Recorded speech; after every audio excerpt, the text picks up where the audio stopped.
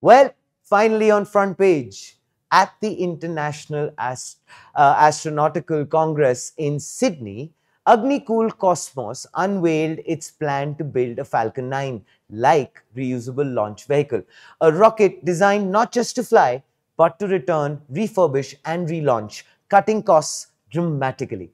The move places Agnikul in the same conversation as SpaceX, which has dominated launch economics with the Falcon 9's reusability. But unlike copy-paste engineering, Agnikul says this vision is built from day one with original Indian patents across the United States, Europe and India, covering reusable propulsion, semi-cryogenic fuels and even a combined launch vehicle satellite system.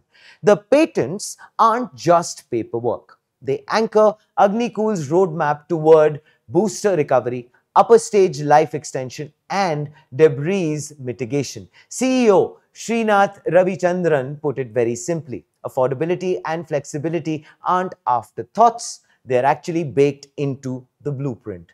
And the company isn't speaking in hypotheticals. Last year, they pulled off a controlled ascent with a proprietary autopilot software, essentially proving the brain of the rocket works. Their next flight test? Well, an attempt at full booster recovery. It's not just ambition. Agnikul recently opened an additive manufacturing facility in Chennai dedicated to aerospace hardware, slashing rocket production costs by up to 50%.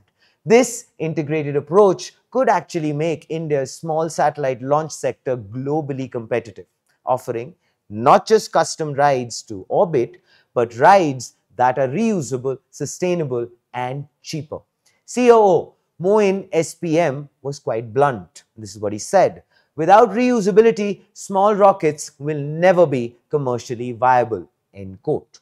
The theme at IAC 2025 was sustainability, and Agnikul is aligning perfectly. Their reusability push isn't just about economics. It's actually about ensuring India meets global standards on space debris and sustainable access to orbit. With ISRO and IN-SPACe's backing, Agnikul has policy cover to attempt recovery operations, a critical green light for turning prototypes into an actual business.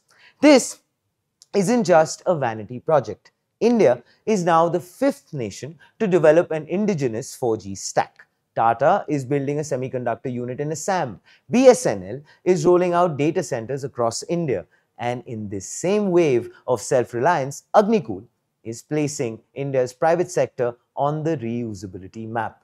If successful, the Chennai startup could make launches for small satellites as routine and affordable as booking cargo on a ship.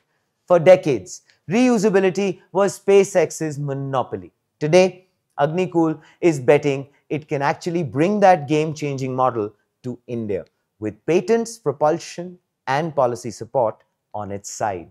And if Chennai can pull this off, the next Falcon 9 moment might just have Made in India stamped on its engines.